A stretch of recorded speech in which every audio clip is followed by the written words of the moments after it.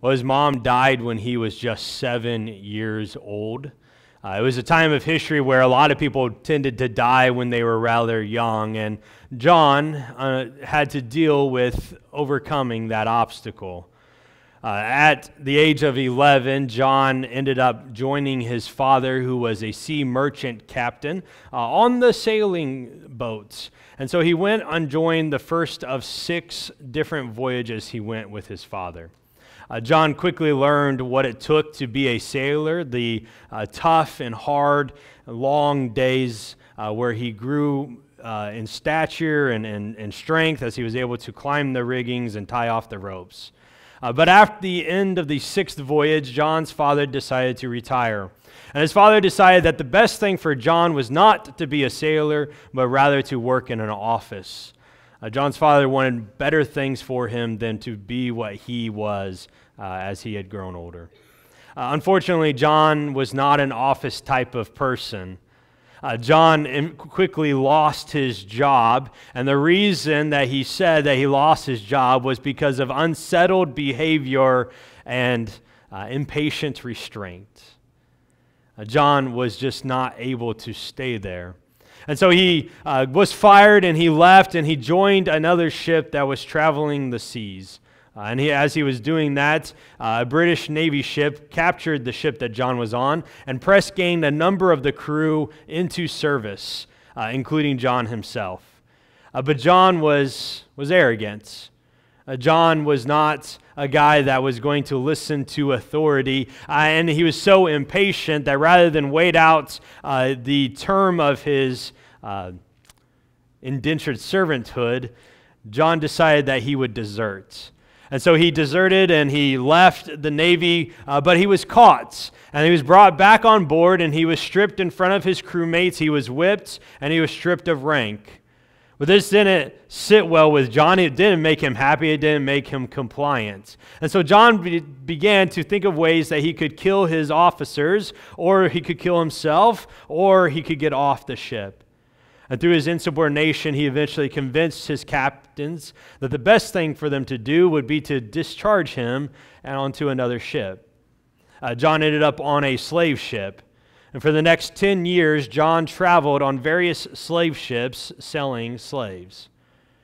John continued his moral abandonment, as he says, and he eventually was kicked off that slave ship in the first port that they got to, West Africa. And he was placed under the authority of a slaver who was in charge there. But John's actions was such that even the slaver did not like him. And he eventually treated John no better than the slaves that he owned. John eventually got passage back to England on a ship.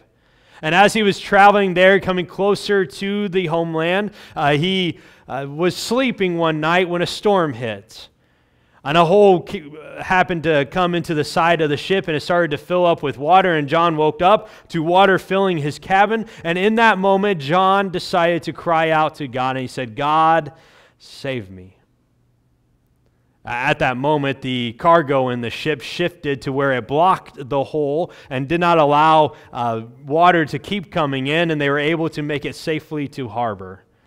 But even though John knew and felt that God had saved him, John still lived how he wanted to live. After 6 more years of becoming his own captain on his own slave ship, John decided to retire. He became a tax collector, which isn't that much better, right? And he started collecting taxes from the various regions. And as he did that, he decided, I need to start to read my Bible. And he joined Bible studies, and he started to teach his own Bible studies, and he studied Greek, and he studied Hebrew, and he studied Syriac. And as he was doing all these things, he decided that the best thing for him would be to go into ministry. And eventually he was ordained as a priest in the Church of England. One of the most notable things that John did is that he wrote a pamphlet 38 years after he had retired detailing the horrific conditions that were on the slave ships for the slaves. And he wrote it, and he apologized for his own involvement in it, and also that it took so long for him to confess this major sin in his life. John became a primary voice for the abolitionist movement in England. And because of his pamphlet and because of his influence, he eventually convinced the Parliament in England to ban slavery. John's life was radically different as an adult, as an elderly man, than it was as a teenager. And if you were to look at the elder John, you would never guess that in his past he was this moral, abandoned child. And if you were to look at the teenage John, you would never think that he would live long enough to be what he became. God had transformed John's life. Our God is a God who transforms imperfect lives to reflect his perfect person. And our God wants to transform our lives even to this day. There are countless people in churches sitting here on Sunday morning who have been transformed by God, that the person that they are now is not the person that they used to be. Our God desires to see transformation happen. We've been studying the life of Jacob here in our series that we've entitled Perfectly Imperfect. And in this study, we've seen how imperfect Jacob is. Jacob deceived his brother into getting the inheritance. He deceived his father into getting the blessing of God. He deceived Laban as he left. Jacob's life has been one of deception, and Jacob has had faults every step of the way.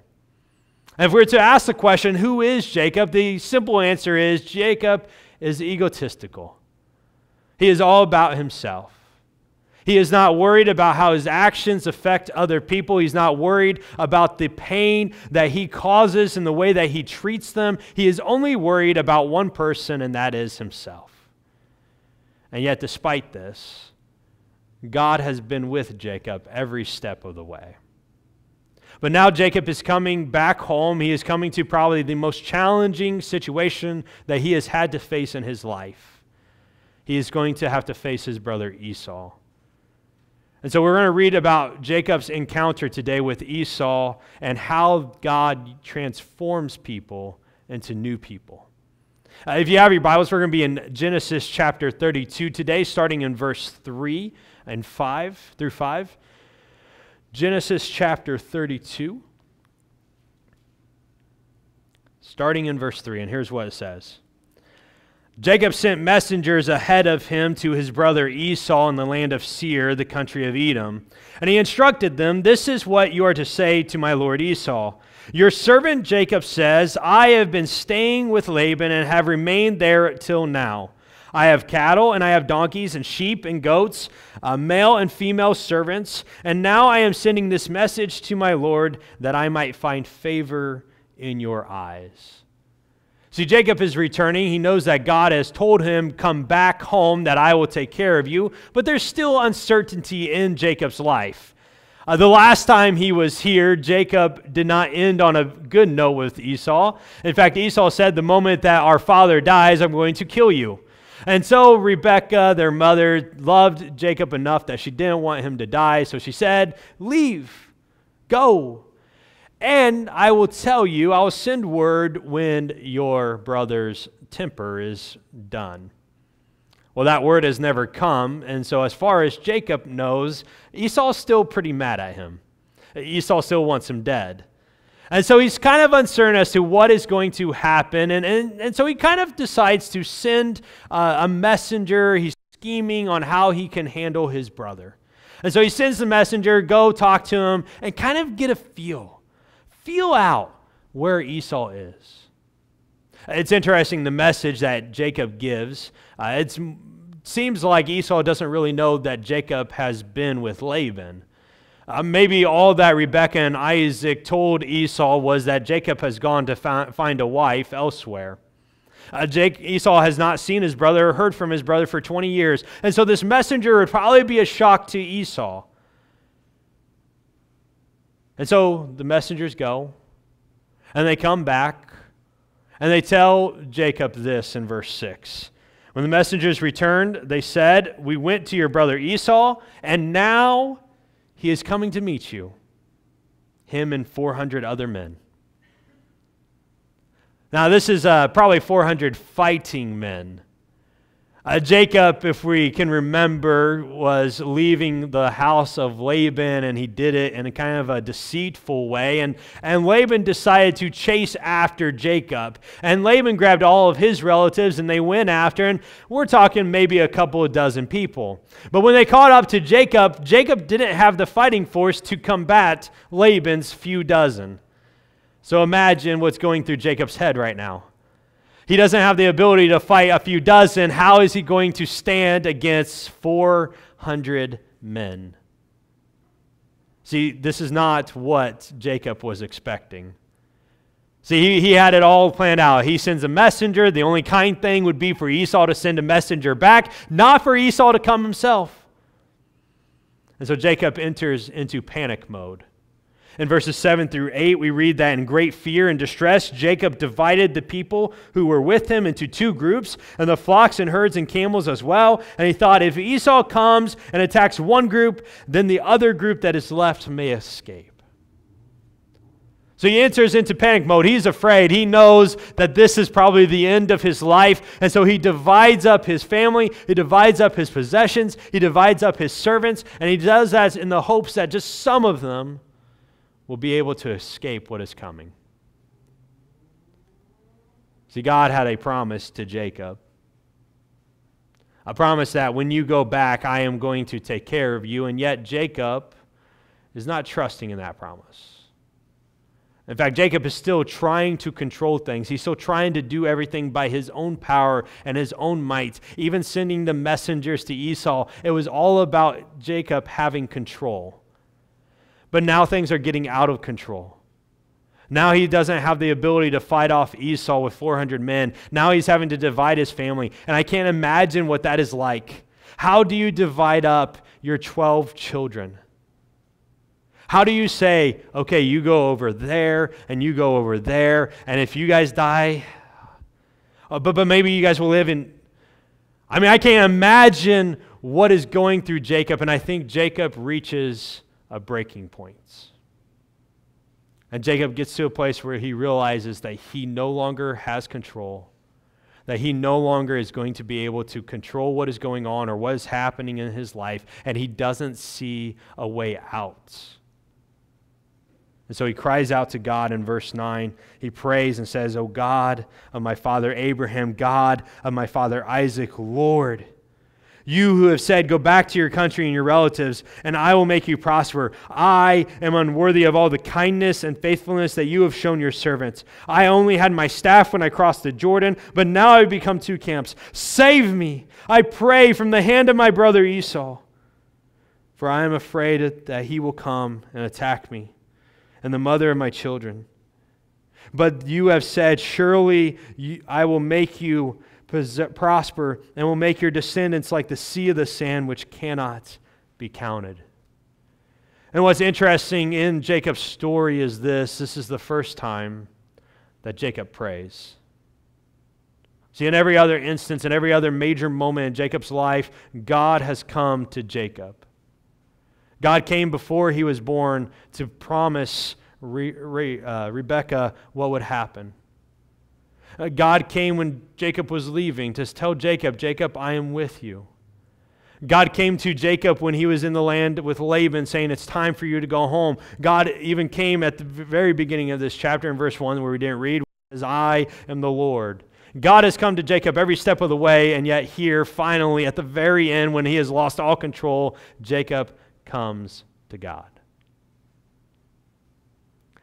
Jacob finally realized that the only way that he was going to live his life and be able to live it well is if he stopped worrying about himself and start relying on the promises of God.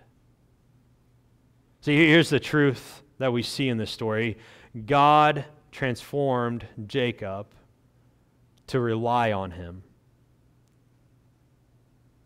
See, our God wants us to rely on him, and sometimes that takes transformation. Sometimes it takes God taking us where we're at and getting us to a broken place so that we can cry out to him and rely on him. Too many times in life we try to go through things doing it all by ourselves. We try to control situations, whether it's in our families, whether it's at our works, whether it's in our relationships with other people. And we, like Jacob, we scheme about how we can get ahead. And we worry about just one person, ourselves. And we're not worried about how our actions affect other people. And it's when that happens, when we are in control, when we're trying to direct things, that our lives become messes. That our relationship with our boss ends up not being very good. That the friendships that we have made, that they're not necessarily what we want them to be. That our family, not necessarily the family that we live with, but our family beyond that, aren't the people that we like to be around, and they don't really like to be around us. It's when we're in those messes, when we're broken, just like Jacob is, that we realize that really God has a better thing for us.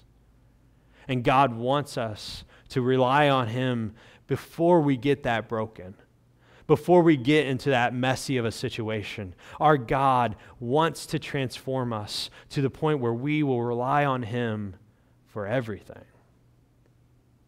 And Jacob, he has to learn this.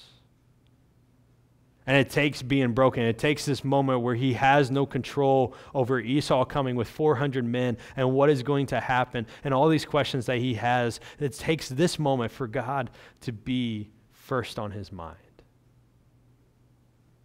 Well, he cries out to God, and as in every other situation, God will come to Jacob.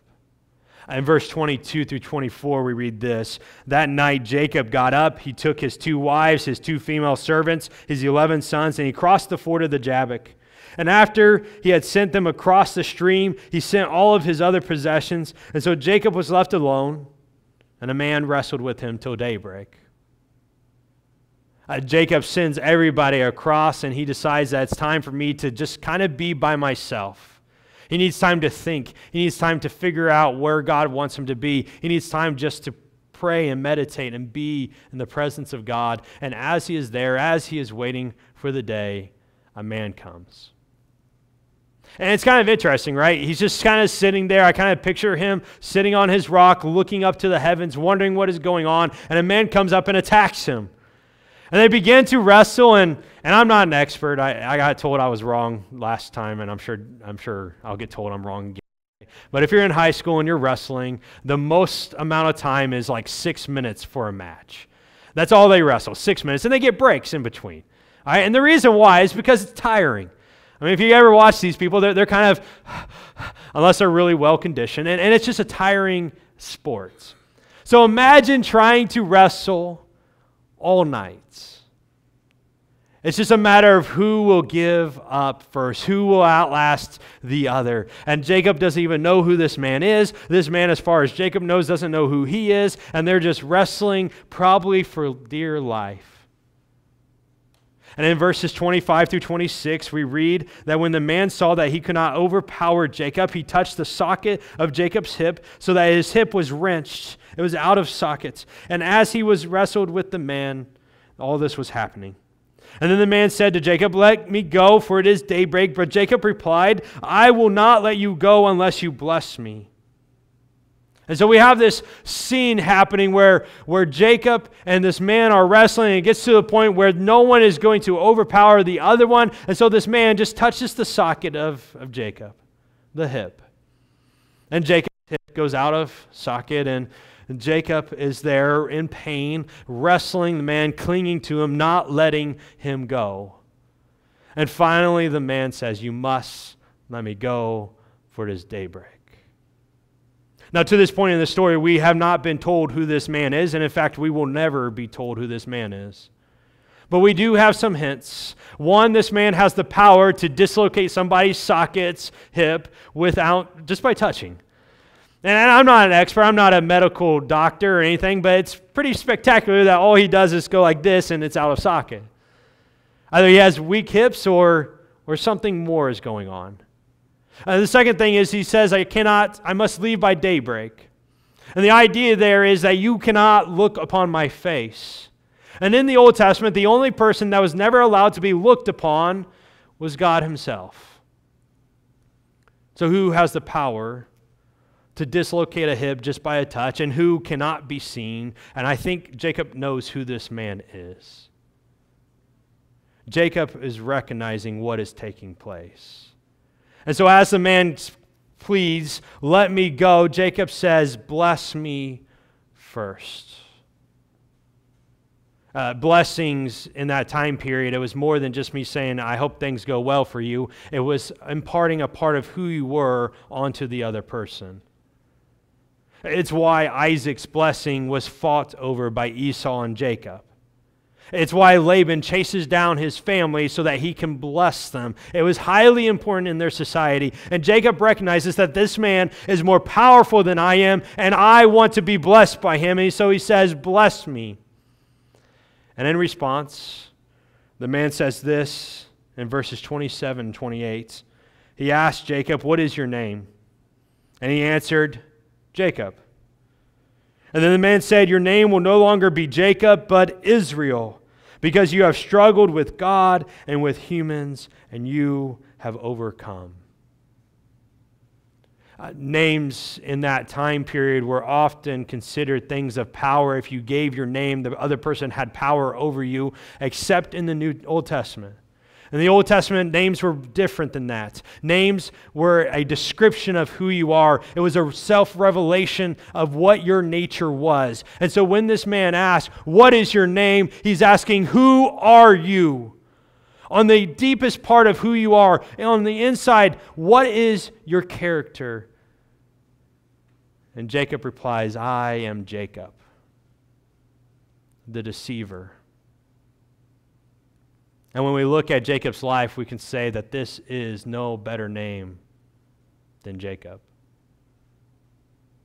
He had deceived his brother into getting the inheritance. He had deceived his father into getting the blessing of God. He had even deceived Laban in the way that he got his sheep. And when it was time to go, rather than settling accounts, he deceived Laban again by leaving early. Every step of the way, Jacob has been a deceiver. And yet this man, this person that's wrestling with Jacob says, no, your name is not Jacob. Your name is Israel. And the name Israel can be read as he who wrestles with God. And the reality is in Jacob's life, it's not that he's been going around deceiving people left and right. The reality is that Jacob has been wrestling with the control that God has over his life. See, God had come before Jacob was born and said, hey, the second son, Jacob, he will be the one that gets the inheritance. He will be the one that I use. He will be the one that I bless. And God would have allowed that to happen. God would have worked it out for that to take place. And yet Jacob, in his impatience, and is unwilling to allow God to truly have control over his life, he wrestled with God on this point, and he took matters into his own hands. And he deceived his brother, and he deceived his father, and he wrestled with God's control. When God came to Jacob on his way to Laban, God said, I'm going to take you there. I'm going to give you wives. I'm going to give you children. I'm going to bless you while you are there. And yet Jacob goes there and he doesn't rely on God. And he wrestles with God's control in his life. And he says, I will work for you, Laban, for 14 years. Rather than letting God give me my own wives, I will work for it. And rather than allowing God to give him possessions, he tries to figure out how he can gain more and more by doing various things that don't actually work to get more and more possessions. And when God said, I will take you back and I will protect you, Jacob is still wrestling with God over the protection of his life. And Jacob is saying, no, I have better plans than what you have, God. I'm going to send messengers to Esau. We're going to get things figured out way before I have to meet him face to face. I got this, God. And God says, are you sure? Jacob's life has been a wrestling match. And he has fought with God every step of the way. And God, this man, says to Jacob, no, it's not that you deceive men, it's that you're fighting against God. And when Jacob realizes this, He has just one question for the man in verse 29. He says to him, "Please tell me your name. Who are you?" And the man simply answers by saying, "Why do you ask? You know who I am." And then the man blesses Jacob.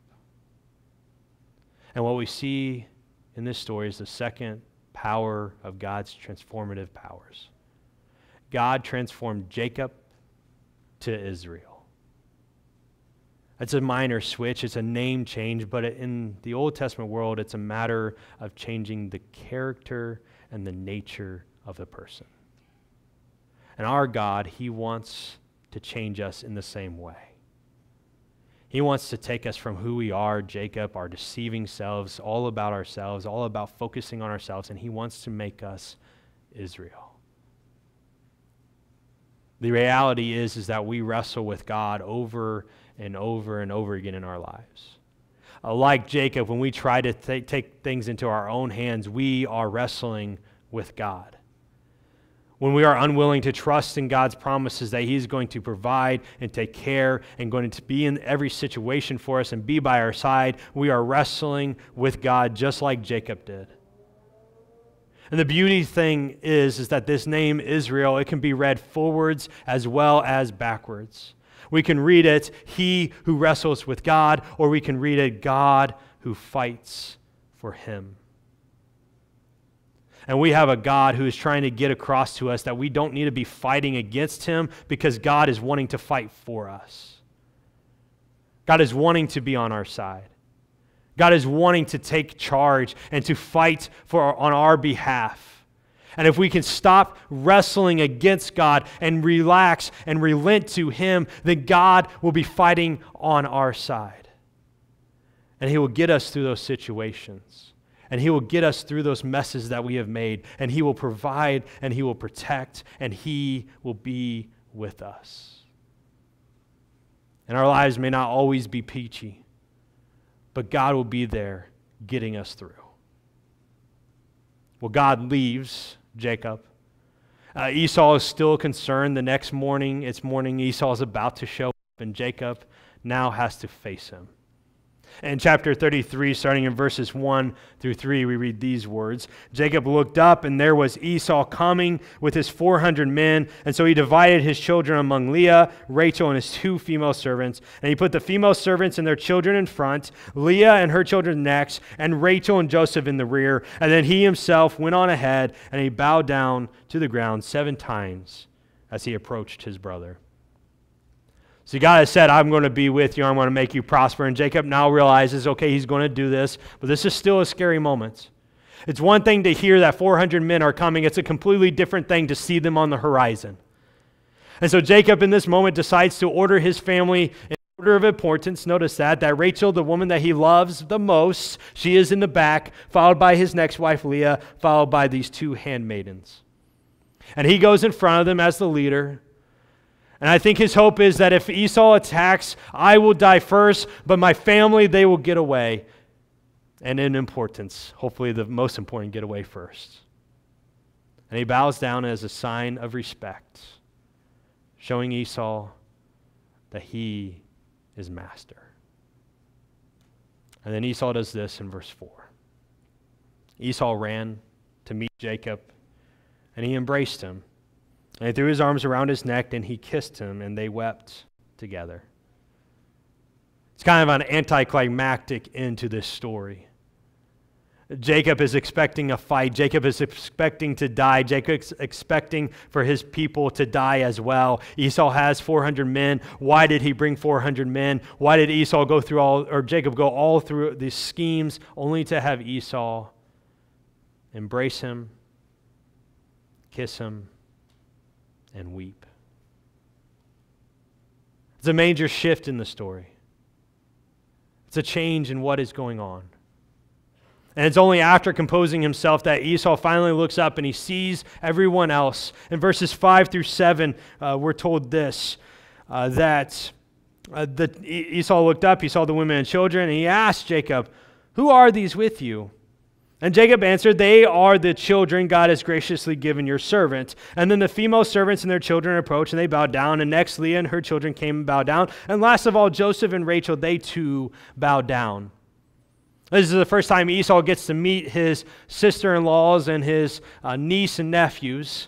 And so he's kind of shocked. He hasn't heard for 20 years. He doesn't even know that Jacob has that many family members. And so he's surprised and shocked. Who are these? And then as they come before Esau, they again show the respect that they have for Esau by bowing down in front of him. And then Esau remembers something else. In verses 8 through 9, we're told that Esau said, what was the meaning of the flocks that I passed? I was on my way to meet you. Why were they passing me? And Jacob said, to find favor in your eyes, my Lord. And Esau said, I already have plenty, brother. Keep what you have for yourself. In this time period, to give animals away was a sign that you were aware of your guilt, that you were conscious of it, and that you were seeking forgiveness. And so for Jacob to send all of these flocks of sheep and goats and animals to Esau is Jacob saying, this is how guilty I am. I know that what I did in the past was wrong, and I am sorry. And Esau recognizes that too and says, no. They're yours. And eventually Esau accepts it, and Esau, by accepting them, forgives his brother and is reconciled to him on this day. And what we see in God's transformative power is that God transformed Esau from anger to forgiveness. See, while Jacob was wrestling with God throughout his entire life, for the last 20 years, Esau has been wrestling with God as well. Esau's had 20 years to think about what Jacob has done. He's had 20 years to consider why Jacob would treat him this way. And one thing that I found in my life is the more time I have to think on a situation where I have been wrong, I come to realize the areas that I have wronged those other people. And Esau realizes maybe I haven't treated Jacob correctly. In any situation, almost every situation, there are two parties that are wrong. And Esau has come to realize this, and when he sees his brother for the first time in 20 years, all he has is love for him.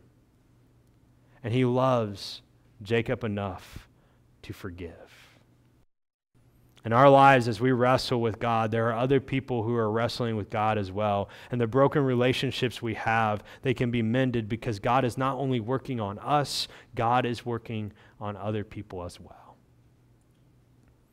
Our God transforms imperfect lives to reflect his perfect person. And in the story of Jacob and in the story of Esau, we see God working to bring about them and their imperfect lives and all the mess that they have made to make them more like him. Our God wants to transform us. He wants to make us look like him. And as we wrestle with God, we have to come to the realization that we will never win that fight. As we wrestle with God's promises in our lives, we must come to the realization that we will never take control, that in the end, God has the ultimate control. And as we're fighting with God, we'll find that we end up fighting against the world, and we cannot take on the world by ourselves. We will not win in this world if all we are doing is trying to control everything that is happening. We have to surrender to God. And we have to allow him to transform us. In Romans chapter 12, verse 2, we read this, "Do not be conformed to the pattern of this world, but be transformed by the renewing of your mind. And then you'll be able to attest to and approve what God's will is, the good and pleasing and perfect will." See, as we fight with God and as we try to control the world, what ends up happening more often than not is we become like the world, and we begin to think like the world, and we act like the world. That's what's happened in Jacob's life. Rather than trusting in God, rather than saying, God, you got this, Jacob has tried to take control, and as a result, Jacob has acted just like everyone else was acting in that time. He was focused on himself and how he could further his cause and how he could be number one in this world.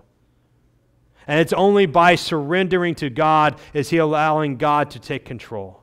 In our lives, we cannot look like the rest of the world. We must surrender to God and be transformed, and it begins with the way we think.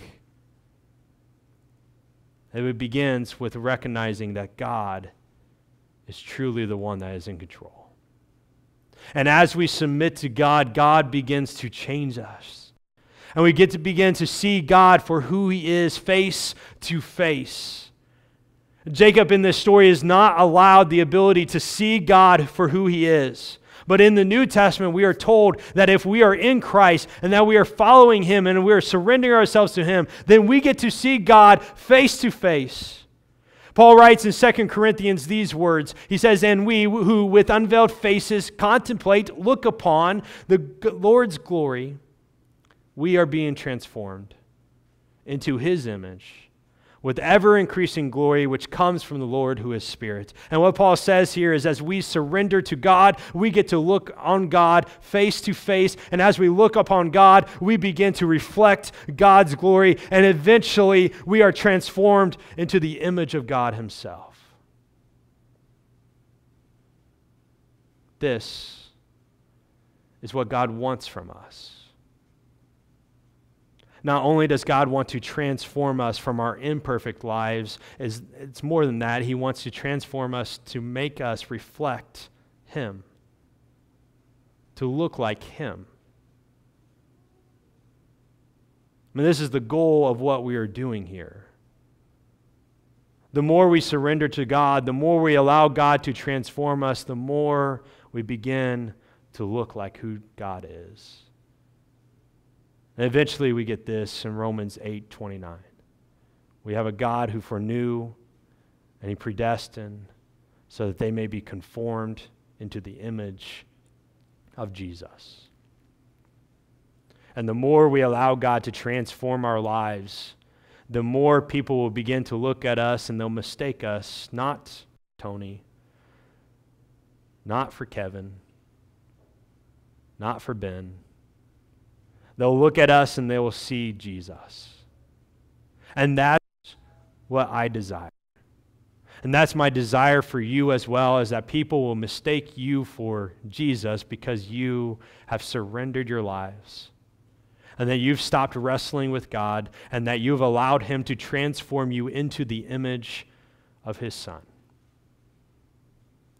Our God transforms perfect people to make them reflect the image of Jesus. Stop wrestling with God. Stop fighting against His plans for your lives. And be transformed. Let me pray for you. God, we're grateful that You are a transformative God. That You take us where we were, You make us into something beautiful. God, I'm grateful that You've moved me from who I was as a teenager, who I was as a younger person, to who I am now. And I can't wait to reflect You more and more in my life. And I pray for everyone here that that is the desire we all have, to be mistaken for You because we reflect Your glory. Thank You for Jesus. It's His name we pray. Amen.